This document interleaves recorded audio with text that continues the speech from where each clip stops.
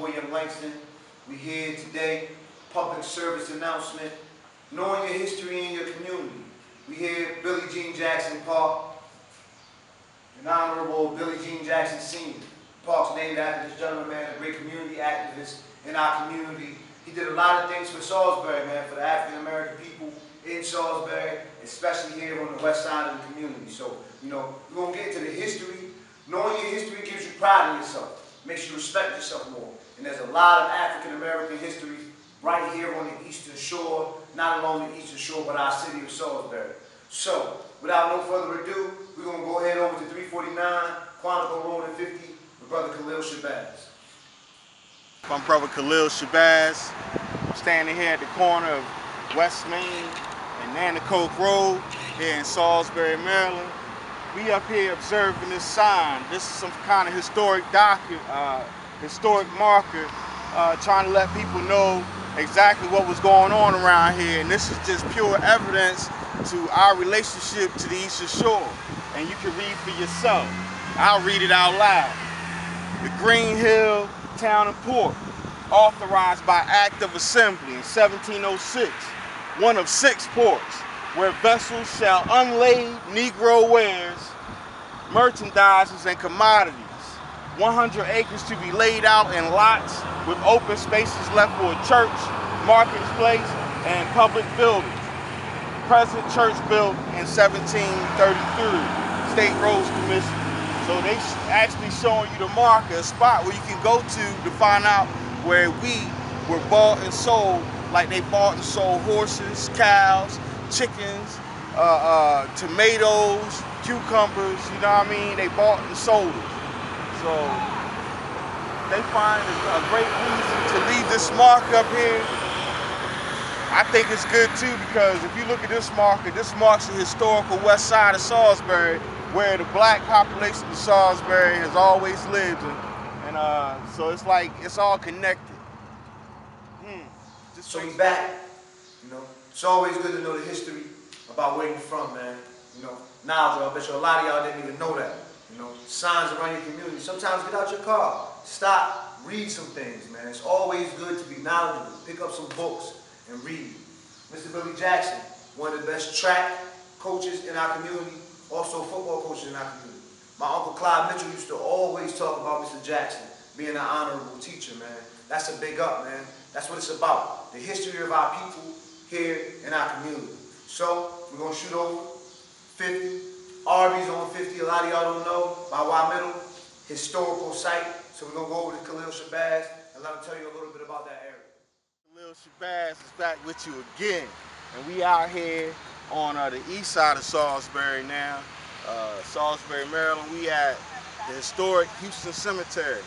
Now we're staying in this historic because this was the black cemetery for Salisbury. Now, this is where all our history, you know what I mean, all our people who help establish businesses, commerce, spiritual centers and education centers are all buried here. Now, the thing about it is that this was a lot larger at one time, a lot larger. It actually reached from, you can follow me, if you can see across, the oldest headstone, the longest back there, and it went across the highway before they had a Route 50.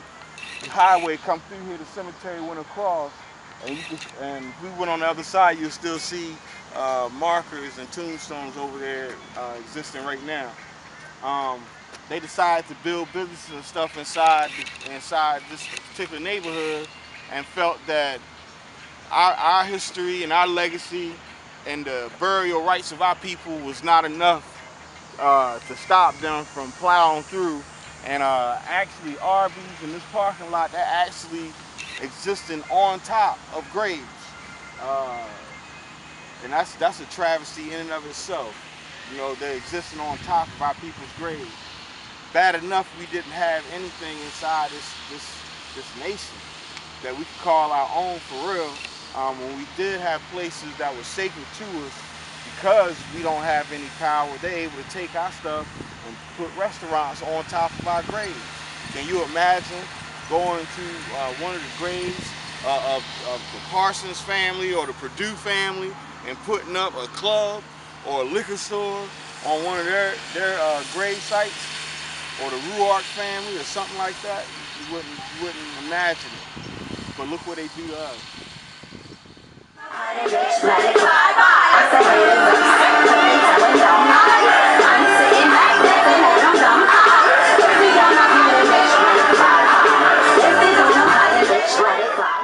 Hey, y'all want to dance, but I would try to dance on this shit.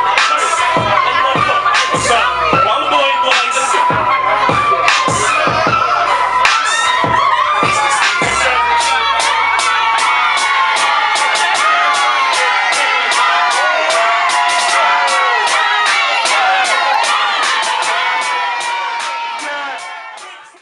Hey yo, give it up for LSU one more fucking time, man.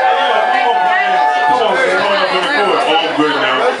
Don't worry about me, I'm tired, my nigga. It's all good.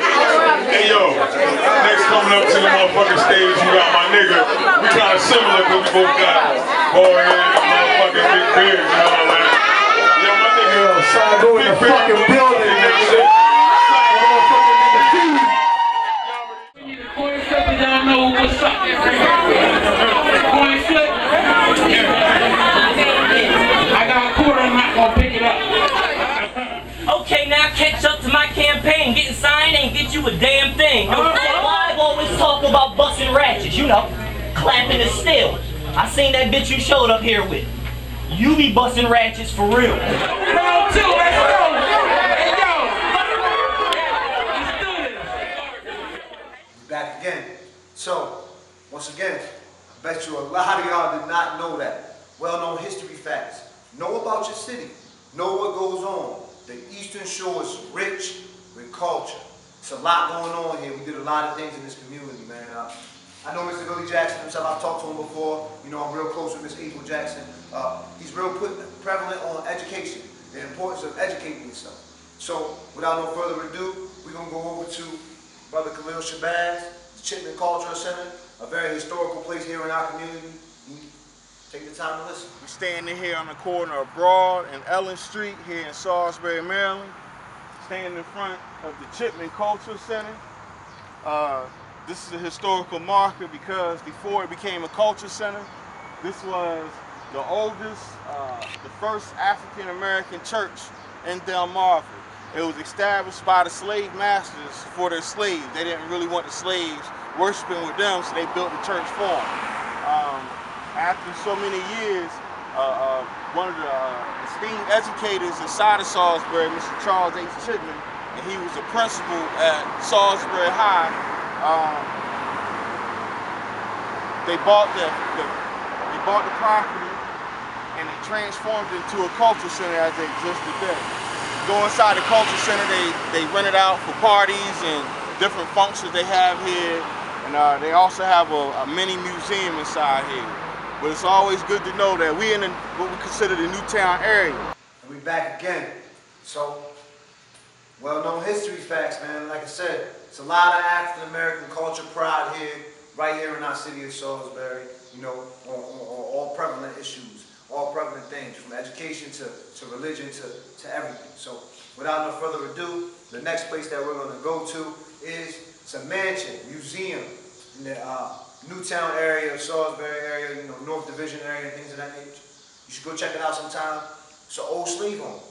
Go in, take a tour, check it out for yourself. So without any further ado, we're going to go over to Brother Khalil Shabazz at that mansion. This is this is what you call old Salisbury money, and the height of the slave trade and the height of them incorporating the city. In this neighborhood is where your bankers, your big landowners, your landlords, you know what I'm saying, small business owners, they got little machine shops and things of that nature. They lived in this community. As you can see, if you go around in this neighborhood, you'll see that all these houses have attics because that's where their servants, their slaves lived. They lived in the attics or in the basement, just like this one. Basement. This would have been your slave quarters. Different from the South. They don't have an attic maybe on the front side, but they may have an attic on the back side.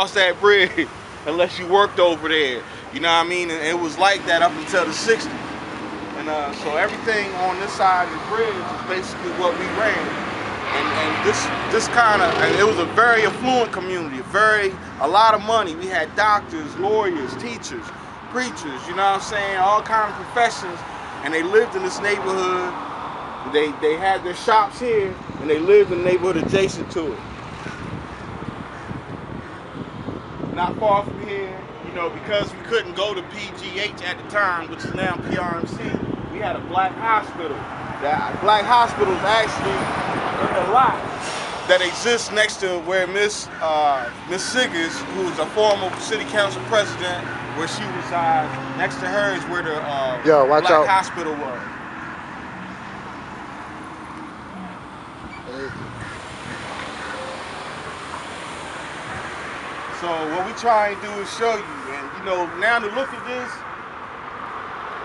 one thing comes to mind for me: how did Black Salisbury lose it all? We don't have no history of our existence. These clubs were part of the chitlin circuit that ran across the United States up and down the East Coast. You had stars like Cab Calloway and Fast Domino actually made residents. There's actually children of these guys that, you know, live here. What happened to our history?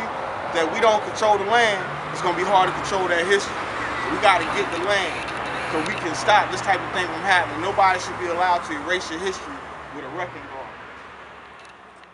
Chill, I'm gon' make it. I have no worries in knowing I'm gon' make it. The rest try to scare me and tell me I won't make it.